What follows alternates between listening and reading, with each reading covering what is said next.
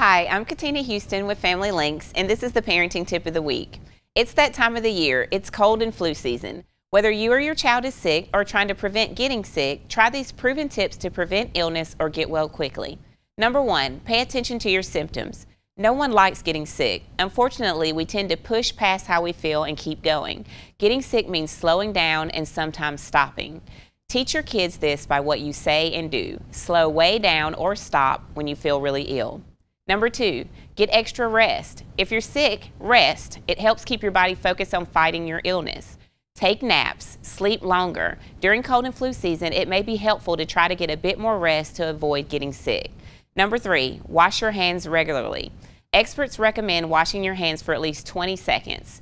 Teach young children to sing aloud one verse of Twinkle, Twinkle, Little Star to know how long to wash. Number 4, follow the 7 to 10 day rule. The American Academy of Pediatrics says the most viral illnesses that can't be treated with antibiotics will last 7 to 10 days.